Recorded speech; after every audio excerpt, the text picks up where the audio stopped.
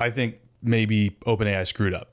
And it's not going to be too detrimental to their business, but the problem is this. I don't think it's severe as what is being disclosed in this article. I don't think they pulled a Theranos. I mean, Elizabeth Holmes had nothing, absolutely nothing. At least OpenAI still can rely on the fact that their models are performing at the top or near the top against Anthropic, X, Gemini, and whatnot. But what's at issue here is the lack of disclosure. Like, Sam Altman has a lot of hype. He's out there saying AGI is right out of the corner, and I think he's maybe one of the few thinking it's right around the corner. Yeah, it's going to be achievable perhaps in the next decade or so.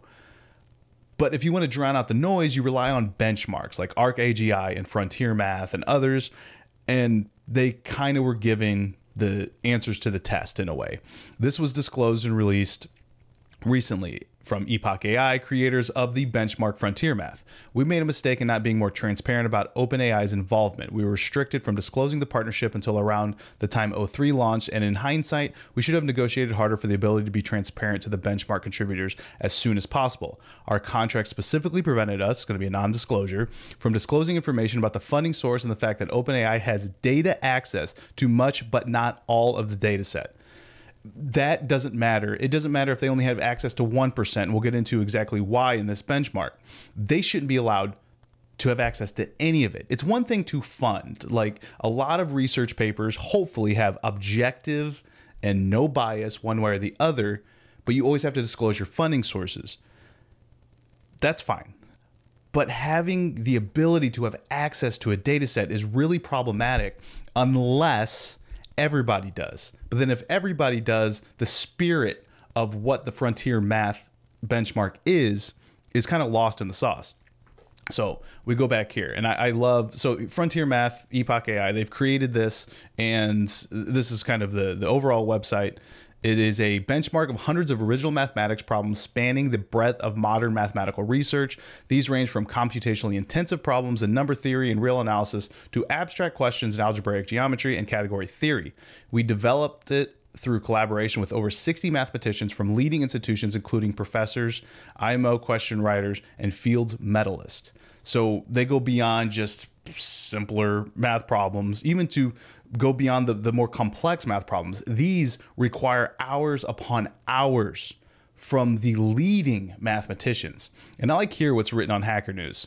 For some context on why this is important, this benchmark was designed to be extremely challenging for LLMs, like O3, with problems requiring several hours or days of work by expert mathematicians. And big number here.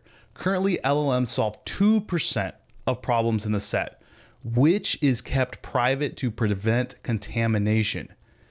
The only way we objectively measure how these LLMs are performing is if they're blind to the data set. They have no idea. They can't be trained on it. They have to be able to see it. That way we can see their reasoning capabilities. And that's what O3 was touting. 2%. Remember that number, 2%. They even provide a quote from Terence Tao, which helped create the benchmark alongside other field medalists and IMO question writers. These are extremely challenging. I think that in the near term, in the next few years, basically the only way to solve them, short of having real domain expert in the area, is by a combination of a semi-expert, like a graduate student in a related field, maybe paired with some combination of a modern AI and lots of other algebra packages. Surprisingly, prediction markets are putting only a 62% on AI achieving greater than 85% performance before 2028. So not even solving the whole question set, just 85%, and even then only 62% people believe it. Now, what did OpenAI say recently? Well, there's a couple of benchmarks that really just flashed in people's face. One of them, with relatively limited computing power, O3 scored 75.7% on ArcAGI. That percentage grew to 87.5% when the model was given access to more infrastructure. Very powerful. The previous GPT-3 model scored 0%, and 4.0 managed just 5%. Massive leap, right? But you go down here, OpenAI says that O3 also achieved record-breaking performance on the FrontierMath test. Remember, to date, before O3, only 2% were solved. one of the most difficult AI evaluation benchmarks on the market. It comprises several hundred advanced mathematical problems that were created with input from more than 60 mathematicians. OpenAI says that O3 solved 25.2% of the problems in the test, easily topping the previous high score of 2%. Now that's just, you know, at the time you're like, oh, wow, this is incredible. Here, 2%. Only 62% of people believe that it's going to have greater than 85%. And that was with the thought that it was only 2% solved at the time. This was 71 days ago from today's date, January 20th, 2025. So that really accelerated, like, oh, wow, AGI is probably a lot sooner. But again, what was disclosed?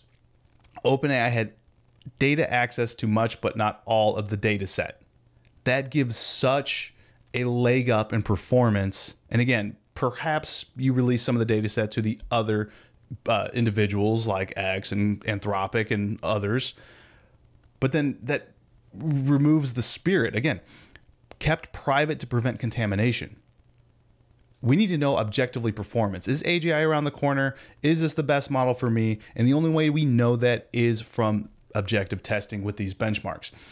I don't think this is, you know, going to put a nail in a coffin of OpenAI at all. They still have amazing models. I love using them and testing them against other models. Sometimes they're the right model for the right use case, but it's just a bad look. Like, we have a lot of issues right now trusting artificial intelligence. There's a lot of eyes on the responsible use of AI, and one of them relies upon transparency.